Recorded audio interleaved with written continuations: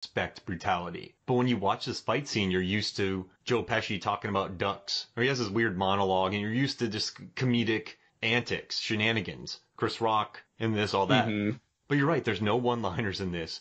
I mean, there's squishy eye gouges. There's rebar stabbings. This is brutal. I don't know if there's even any dialogue until Murtaugh goes into the water. I'm sorry, until Riggs goes into the water with Jet Li, where Murtaugh is yelling for Riggs. Wow. Like, I think after Murtaugh says, let's go ask him, or whatever that line is when they do that cinematic amazing cross, I don't think there's another line of dialogue through that whole thing. I'm going to make a GIF of that. I'm going to do it, and I'll add it to this final fight piece, because that's so cool. And also, I think this fight does Jet Li, it doesn't do him a disservice. Yes, he loses. However, two A-list stars who have been steamrolling people for years have to cheat 2-on-1, and I don't know if it's cheating, but no, it's not really, it's a fight to the death, so there's no cheating. Is there cheating in fights to the death?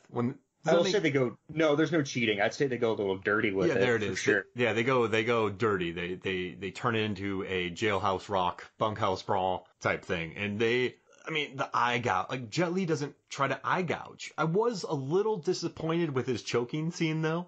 That maybe they were to rush. So there's a scene where Jet Li and Mel Gibson are squaring off, and Jet Li is just choking Mel with one arm, like one hand, just choking him. And I don't know, maybe they didn't have that much time, and maybe they needed to hold him there to get him stabbed, but I don't know. It seemed like a weird way for Riggs to lose, getting choked by one hand. Did you like that? Well, I guess I didn't object to it because Jet Li chokes a guy out earlier in the movie with that same move. You're right. He reaches up and grabs the esophagus of, I guess it was the old dude, the guy that Murtaugh gave his father's watch to. You're right. And choked him out. Yeah, but it's right. I don't know if I fully buy Riggs being choked out at that point, other than him just getting the shit kicked out of him for 3 minutes and just tiring. Yeah, it's a good callback. So I definitely like that. And I like that Jet Li he is taken out by two guys with eye gouges, steel pipes, and rebar.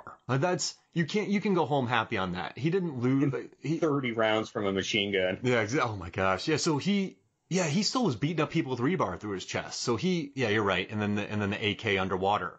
And it's just, you don't feel bad. I like that. I love the sound effects too. Like after they get underwater and they're still struggling, Gibson reaches for that machine gun. Jet Li grabs the barrel of it and tries to push off, and then they both look at each other. And for that briefest moment, Jet Li shakes his head like, no, don't do it. Like he knows what's coming. And then it's dead silence. Then you just hear the thunder of the gun going off.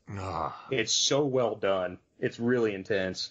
I just remember when I was 16, I think I went and watched this with my brother. We just thought this was the most epic brawl. It was just, this was the main event. I mean, this movie made a ton of money. This was a super popular film. I know critics didn't really love it that much, but it made bank. But I remember just thinking how epic this fight was. And this is a time, 98, when we had Independence Day, we had Face Off, we had Con Air, and here's Lethal Weapon 4 dropping a fight scene on us that is just jaw-dropping. I don't care about the hyperbole. I love this fight.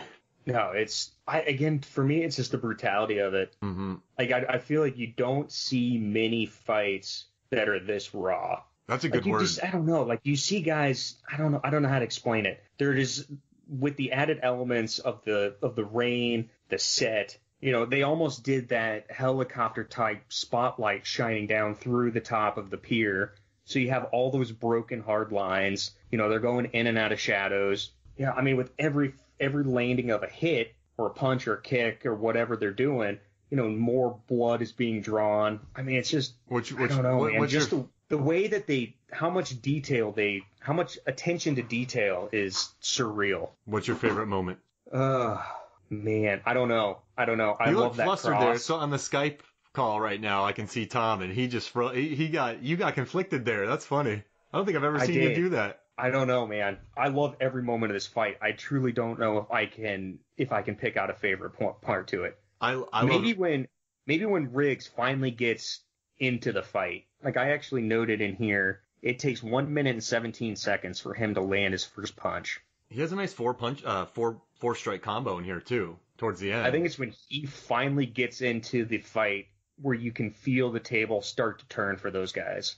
I love that. I think for me it's the eye gouge, just because of the squishy sound effect, and the heroes went there. You never see a hero's eye gouge. When do you see hero's eye gouge? Yeah, that's pretty mean.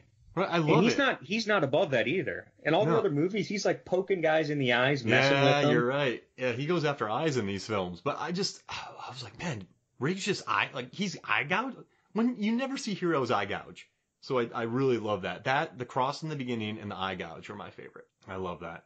So we've talked about, all right, so let's see. All right, would you think 1987 Riggs could have taken Jet Li in 1998 Jet Li versus 87 Riggs? No, I don't think he could take him. I know his name's Wassing Ku, but I just keep saying Jet Li because it's Jet Li to me. I think he would do a better chance. He would have a better chance against him one-on-one, but I don't think he could do it by himself. Yeah.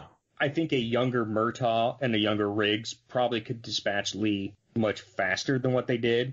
Then again, at this point, I think Riggs is pushing 50 and Murtaugh's in his 60s at that point. What happens if it's Mr. Joshua and Wassing Ku versus Martin Riggs, Roger Murtaugh, and Brian O'Connor? I'm bringing Brian back from our Lethal Weapon discussion because we said what happens in a jiu-jitsu match between Riggs and Brian O'Connor? Who wins between Riggs, Murtaugh, and O'Connor versus Joshua and Wassing Ku? I think O'Connor would tip the scale for him. Throwing some Superman punches in there?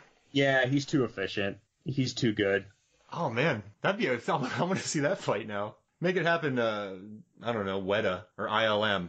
Get it going. But no, man, this was a lot of fun. Thanks for joining me. Thank you. All right, cool. So for me, Mark Hoffmeyer, for Tom Tresemer, this is Final Fights. We'll see you next week.